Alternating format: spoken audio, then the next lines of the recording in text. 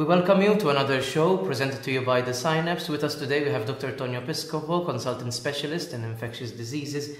We welcome you, Doctor. Thank you for accepting our invitation to be here today. We will be speaking about HIV management. HIV infection has been with us, has been known to medicine for more than 30 years now. What can you comment about the developments throughout these past decades? Okay. Maybe first it's important to understand the evolution or the natural history of HIV without any treatment. So as soon as a person is infected, the virus enters the body and starts replicating. Now, the replication of the virus involves entering CD4 cells, replicating inside that CD4 cells, and then the CD4 cells get destroyed.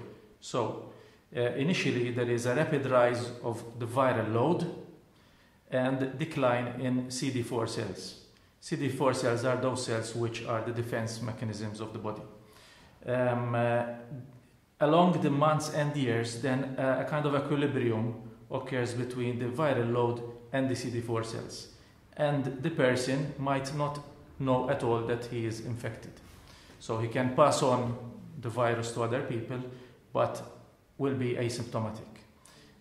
Along the time, the CD4 cells will decline, and that's when trouble starts. The person starts getting a lot of infections, which normally one wouldn't get, and then that is when one of these infections might be fatal.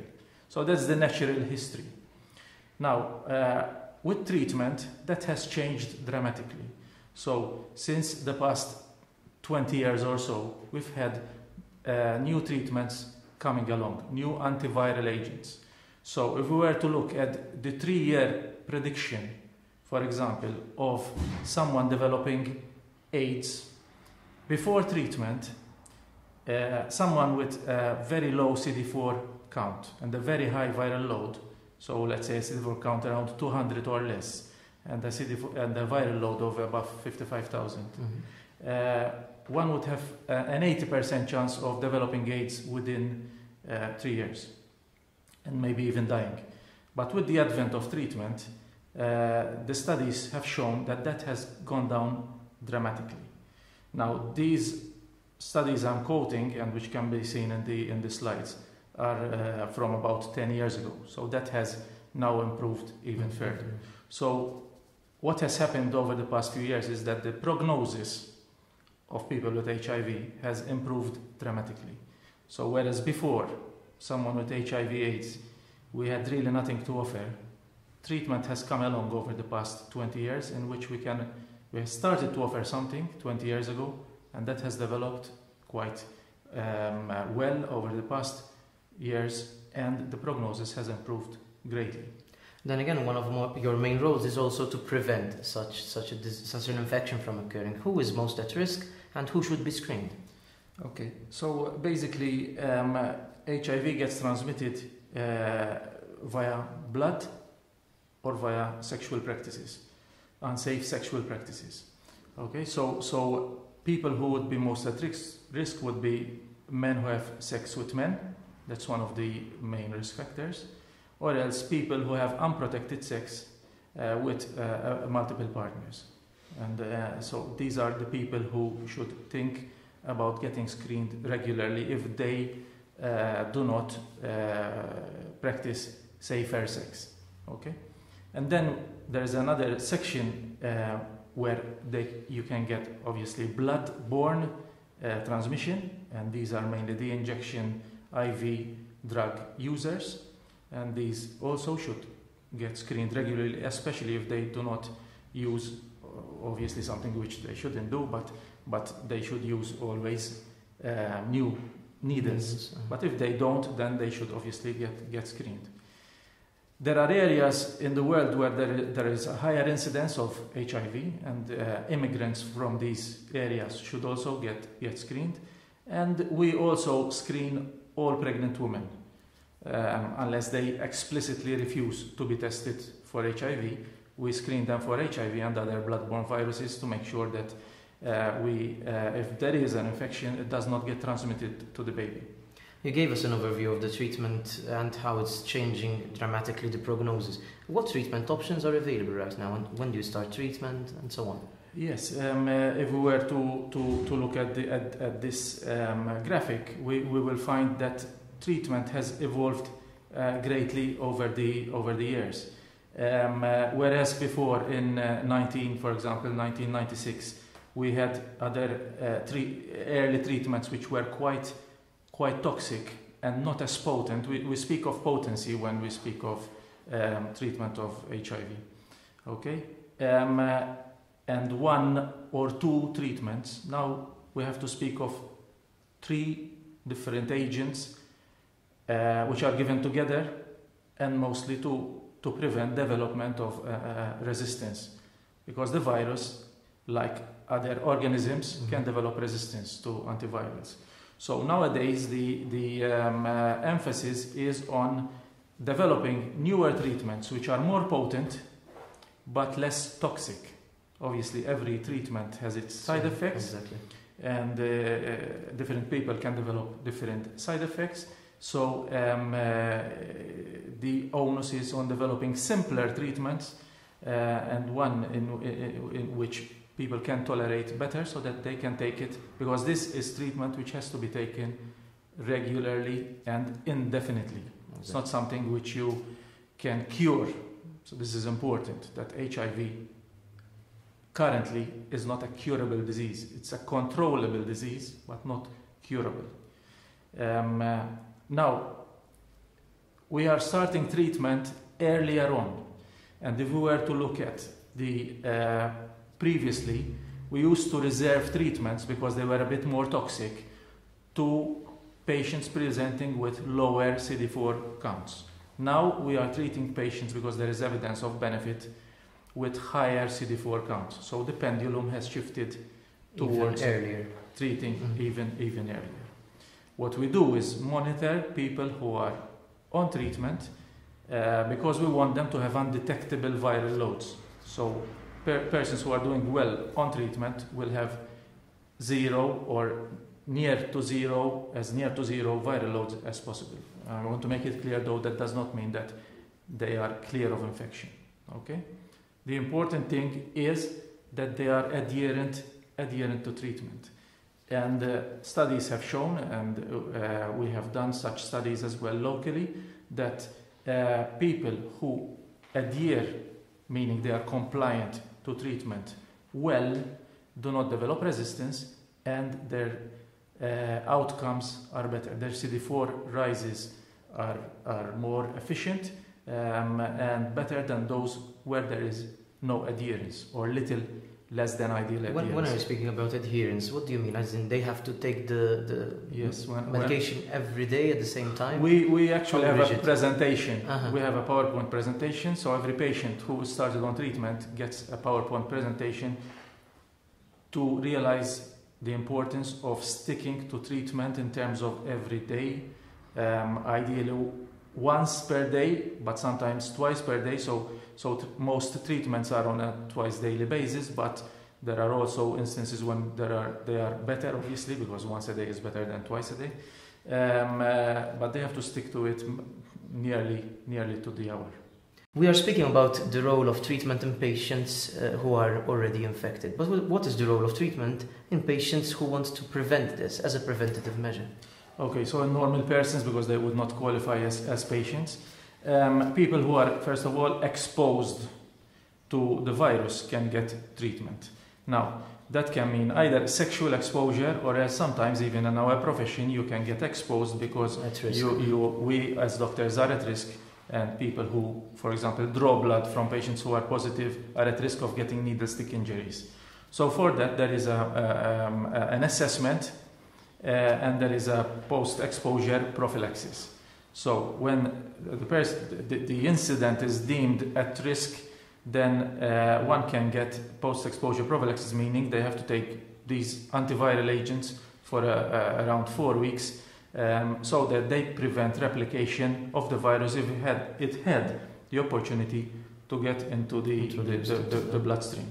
And that also counts for people who are exposed sexually. So the unsafe sex we mentioned earlier, people who think they might be exposed might need to go to their doctor, or to, in this case, I think it would be a specialist to assess the need, and then they would get this post-exposure prophylaxis. There is another mode called now pre-exposure prophylaxis for those people who are continuously at risk. And although this is not obviously recommended, but people who practice unsafe sex with multiple partners, sometimes men who have sex with men, and they either do not use protection, or else even if they use protection, they would like to be better protected. They can take continuous, not ad hoc. This is not something which you take on and off. It's something which you have to take continuously to be effective. And instead of 3 agents, it would be 2 agents continuously. So that's protecting these people who are exposing themselves in this way.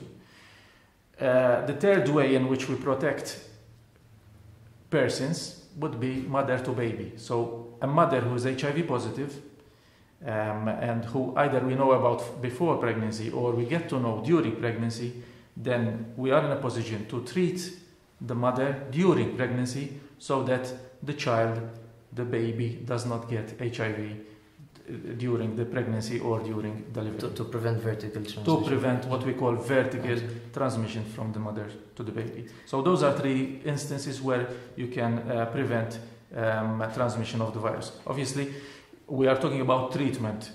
We are not talking about prevention in terms of preventing without using treatment. Obviously, there are safer sex practices, which we already spoke about, and also use of needles, new needles, rather than used needles.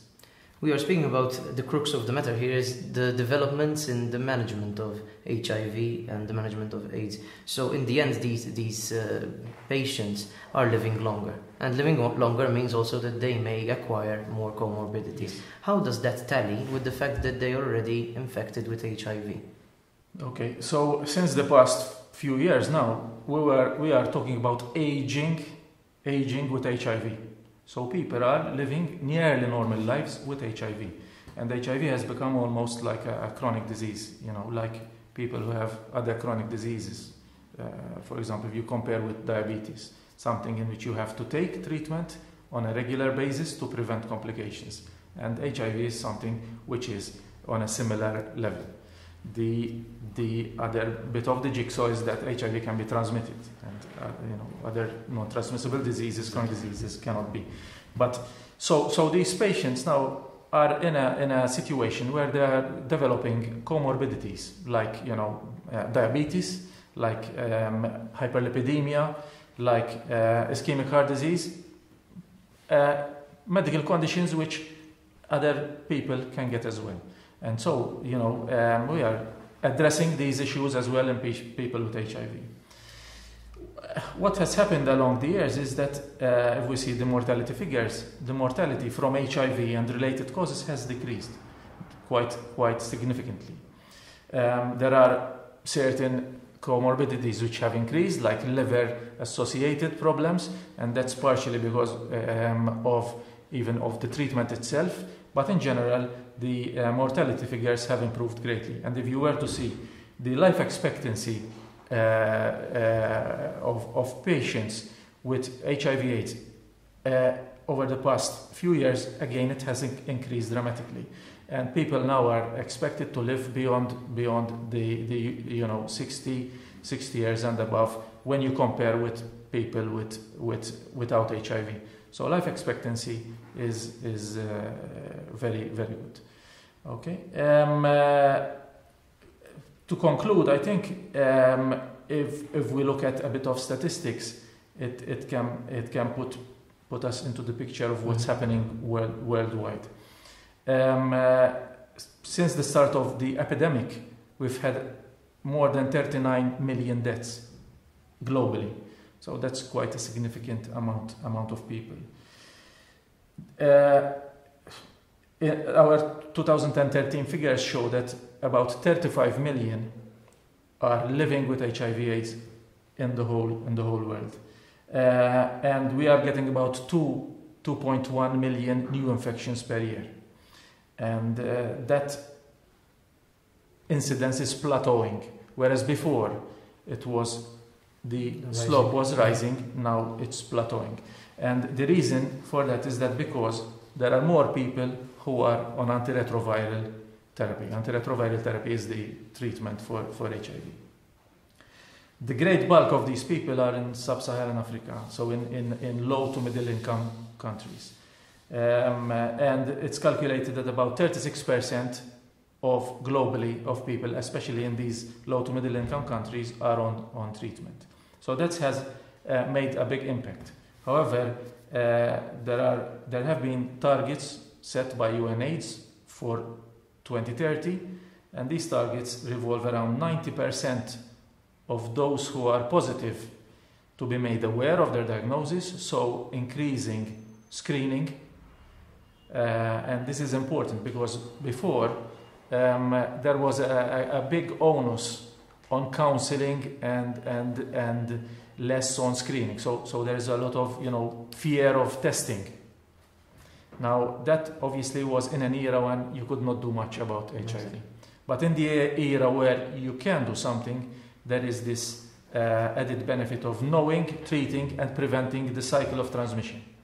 Okay, so the targets are 90% of people who are HIV positive are aware of the diagnosis, 90% of those being treated rather than the current 36%, and 90% of those being treated have an undetectable viral load. Because when you have an undetectable viral load, it means that you are being controlled, you don't have resistant virus, your CD4 count, your CD4 cells are at their highest possible, and you will not develop complications. So that's the ideal situation, and those are the targets which we hope we will help to meet. Thank you, Dr. Piscopo, for your time. We hope that this video also helped us guide the health professionals here in Malta to meet these targets here locally as well. We invite you to keep on following TheSynapse for more informative videos. Thank you for your time.